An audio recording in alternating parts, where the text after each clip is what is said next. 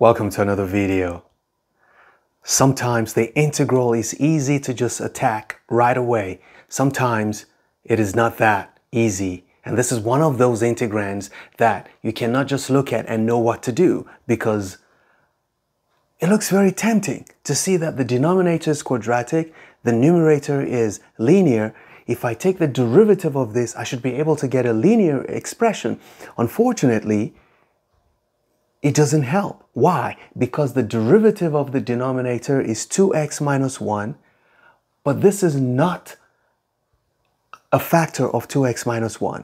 Remember that U substitution always works if the numerator for a rational integrand is a multiple of the derivative of the denominator. But in this case, x plus 1 is not a multiple of 2x minus 1 when we get the derivative, so we get stuck.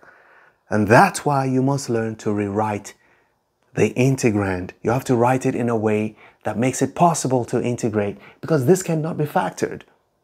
You can do completing the squares. Well, completing the squares only works if you don't have anything on top, but there's something sitting on top. So we have to find a way of getting rid of it before we can do completing the squares, and then we can do a trig substitution. If this is your first time watching my video, please make sure to like this video, leave a comment in the comment section, be subscribed if you're not. And if this is not the first time, I would crave your indulgence that you subscribe to my channel. Thank you. Let's get into the video.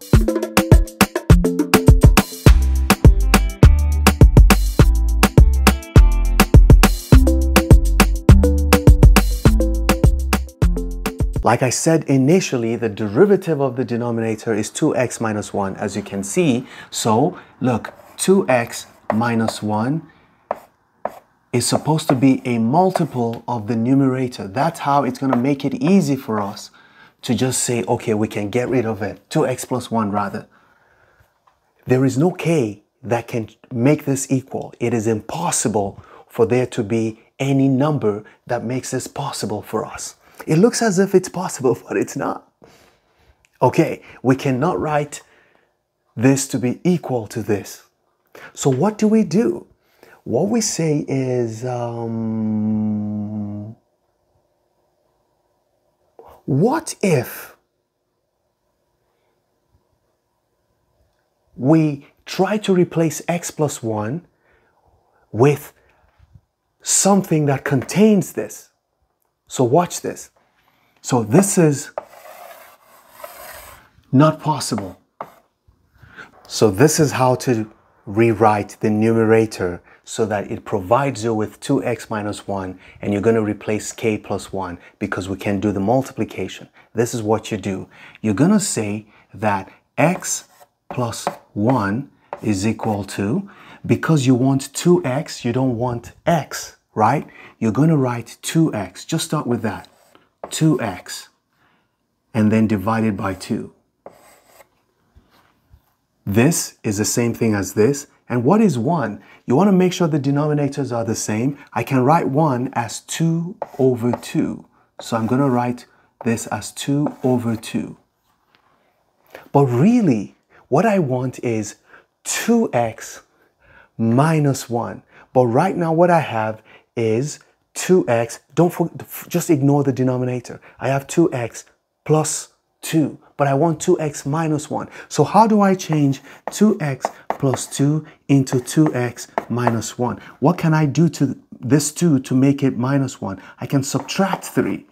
If I subtract 3, it becomes 2x minus 1. So I'm going to write minus 3, still divided by 2. Ladies and gentlemen, you have generated a replacement for this expression. Now, watch what's going to happen. 2x plus 2 minus 3 is 2x minus 1. But remember that what we're looking for is, we just want to be able to express this, write this. So this is the same thing as x plus 1, but now we have minus 3 over 2. We have to undo this. We have to add 3 over 2 to it. So everything you see on the right is just this. This is x plus 1. Now, minus 3 over 2 plus 3 over 2 is 0. Watch what's going to happen. I'm going to take out what I have here.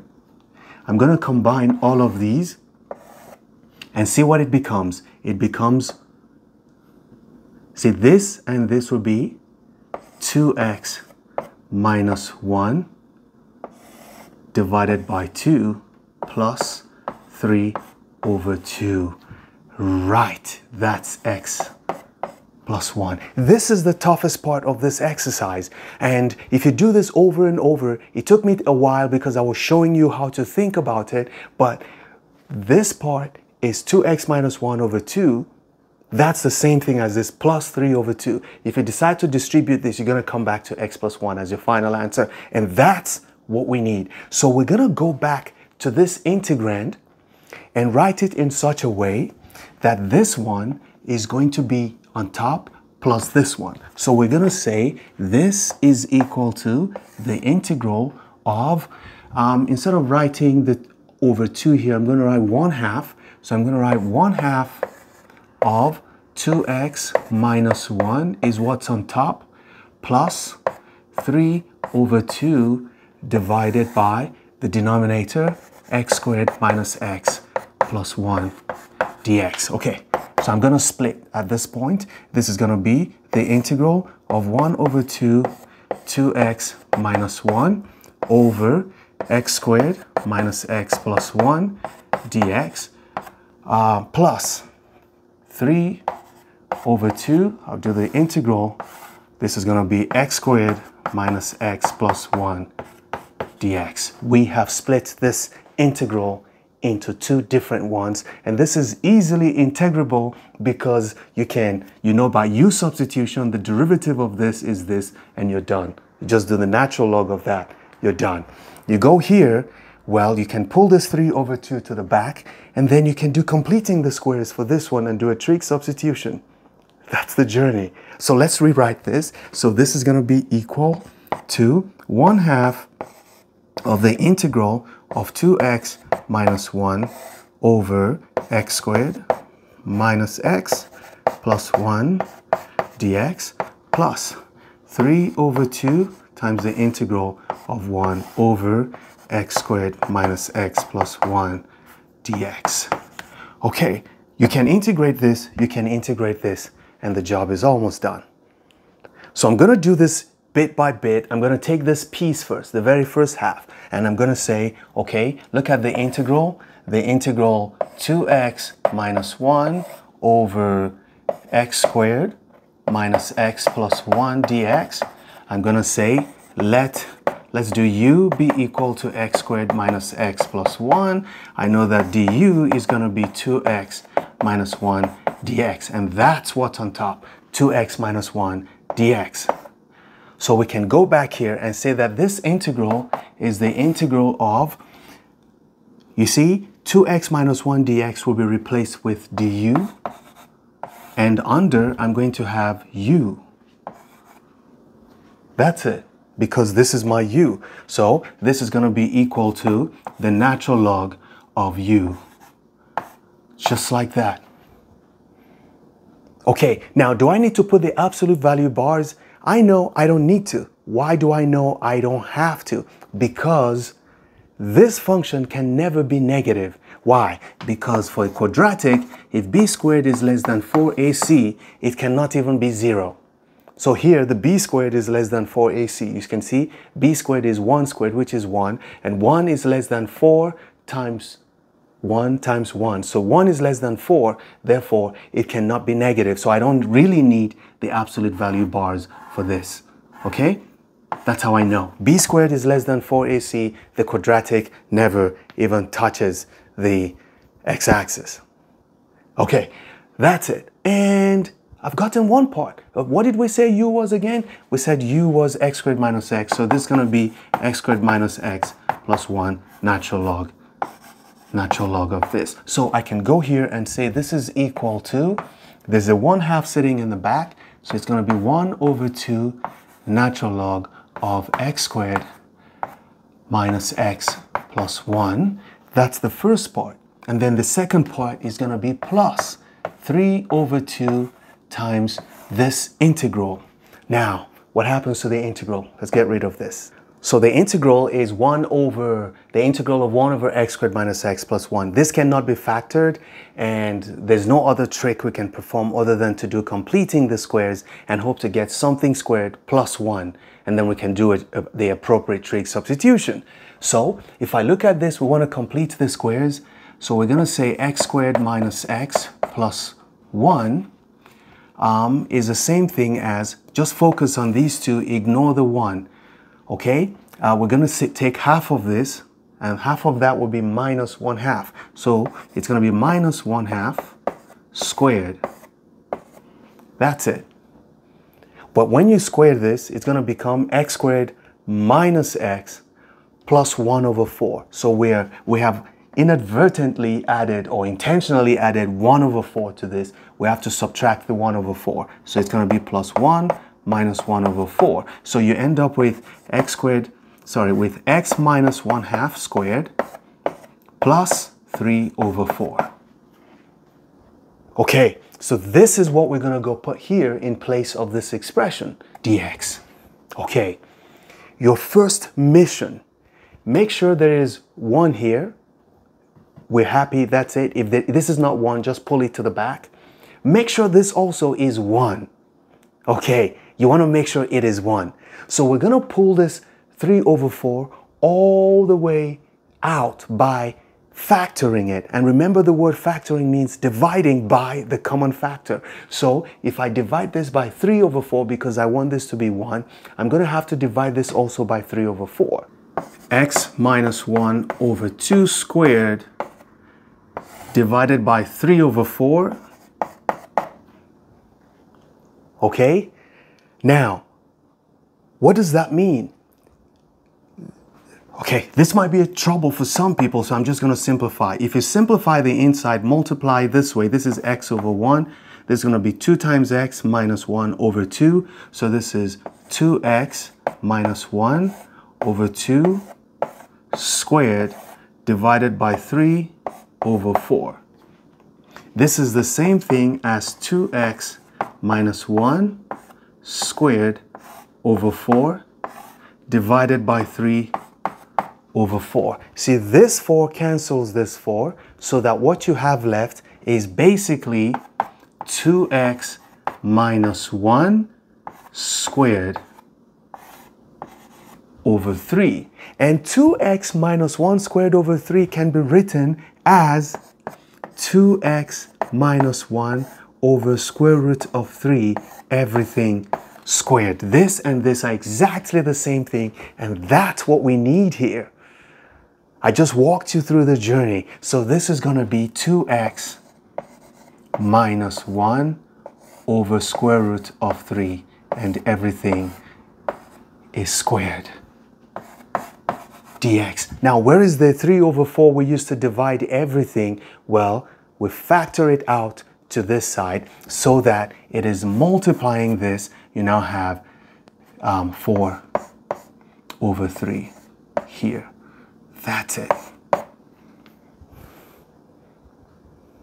So because 3 over 4 was in the denominator, when you bring it out, it flips and it becomes 4 over 3. And we can do this multiplication, so you have a 2 here. Because I'm running out of space, I'm going to clean this up. So 3 cancels 3 and 2 cancels this. So you have just 2 at the back here. So plus 2. Okay, so what should you do here for your substitution? Remember, anytime you have something x squared plus 1, it is arctangent, right? But this is not straight up x.